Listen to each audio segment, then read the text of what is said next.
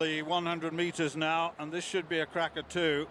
Mo of China, Forte Jamaica, Gatlin USA, Ogunodi Qatar, Rogers USA, Collins and Kitts and Nevis, Gittins Barbados, Young USA, and Shi of China.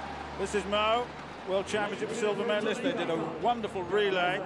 And this is Forte of Jamaica in lane 2. Justin Gatlin's got a bit of an ankle, we're told. How will he go? We'll soon find out. It's pretty windy down there. You can see his number flapping around. This is Femi Ogunodi of Qatar, who's really going well at the moment. We saw him over 200 last week. Rogers, World Championship silver medalist in the relay a couple of years ago, but the world champion in 2003, Kim Collins. Then you've got Ramon Gittins of Barbados, World Indoor Championship bronze medalist this year. And then outside him is Isaiah Young of the United States and Shi of China, World Championship silver medalist. Another member of that relay team that did so well.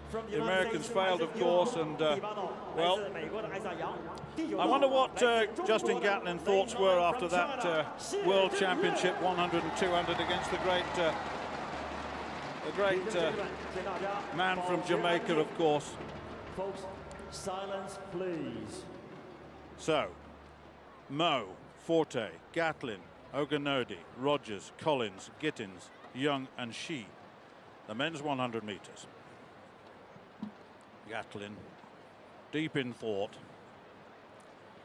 Usain Bolt destroyed his mind before that race, before both races, but particularly the 100 last year in Beijing. Rogers, very, very quick. World Indoor silver medalist, of course, in 2010. He's got the reputation of the fast start, but then so has Gatlin as well. But he's said to have an ankle injury, which he says have interfered with his preparations for Rio, but we'll see.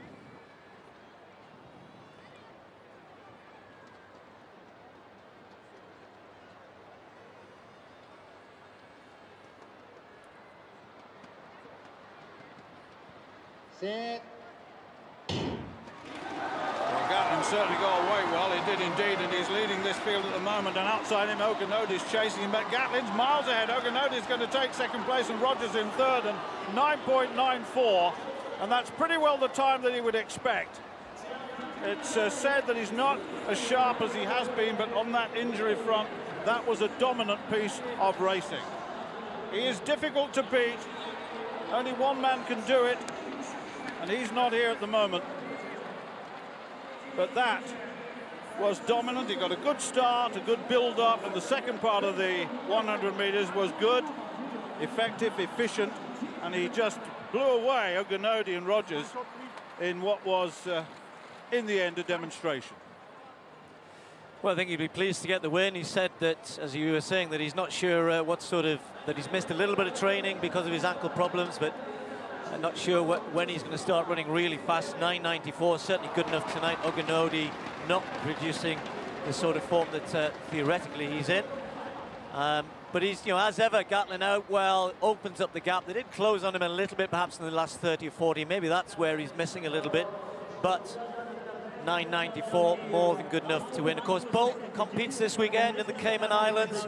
Be interesting to see, won't it, what he does in his season opener as well. So the two of them getting their seasons well underway. And a long way to go before Rio, of course. Lots of much quicker races than this one. But for Gatlin, I'm sure he'll be very, very happy to have beaten a pretty good field.